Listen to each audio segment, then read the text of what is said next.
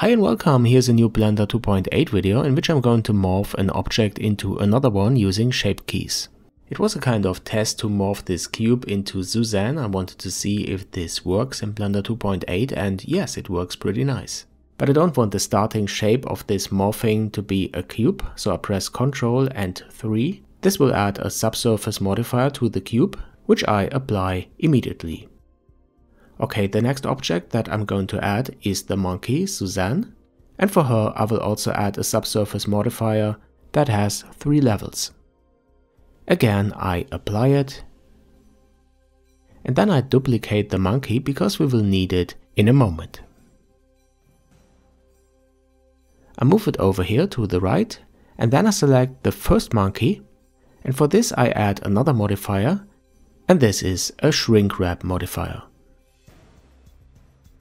I use this modifier to shrink the geometry of the monkey down to the cube. So the cube is the target that I select.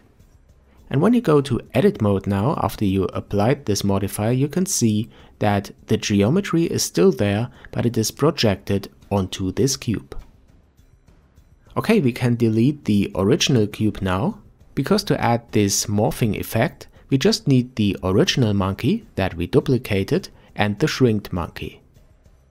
Now select these objects, the duplicated monkey first, then the shrinked one. And after that I go to the Object Data panel and click this arrow for the shape keys and select Join as Shapes. Okay, and now for the Suzanne shape key, you have a slider for the value property that you can move from 0 to 1.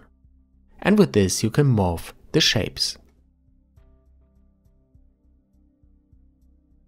Nice, now I get rid of the duplicated Suzanne, we don't need it anymore. And I'm hiding the overlays because now I want to animate the morphing.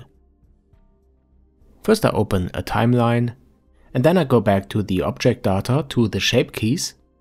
And there is this tiny button on the right side of the value slider, and you can click it to animate this property. You see that in the timeline keyframes are added, then I move to the end frame, let's say 60, then set the value to 1 and press the I key to add a new keyframe. And when you move the slider now in the timeline, you can see that we animated the shape keys. Okay, what else could we do? We could, for example, set the size of the ball to a very low value when the animation starts. So I enable auto keyframe insertion and scale it down for the first keyframe by pressing the S key, and the keyframe will be added automatically. And for the last frame I reset the size by pressing Alt and S, and perhaps even increase it a bit more.